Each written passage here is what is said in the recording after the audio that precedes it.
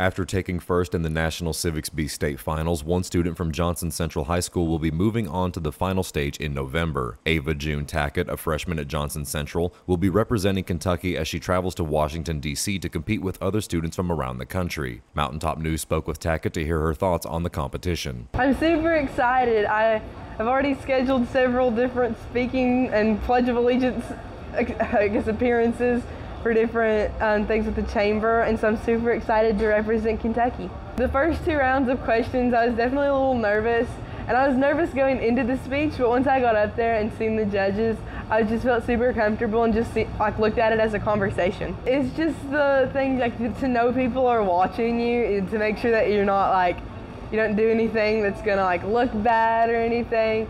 That was really the most stressful thing. Other than that, I just tried to do what I needed to do. At Audiology Associates of Prestonsburg, you can live your life the way you want and find the freedom of better hearing. With 40 years of being in the hearing care industry, you'll experience patient care that is specific to you with exceptional follow-up care that ensures your hearing and balance needs are being met. Audiology Associates at 1428 North Lake Drive in Prestonsburg.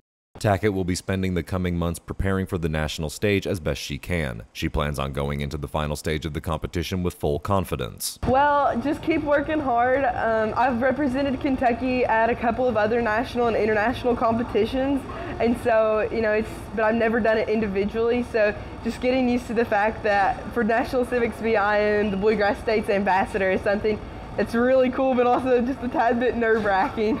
I want to really showcase the Bluegrass State as strongly as I can, hopefully winning, of course, but really just trying to do the best that I can do and make friends with people from all over the country, meet new people, show them what Kentucky's all about.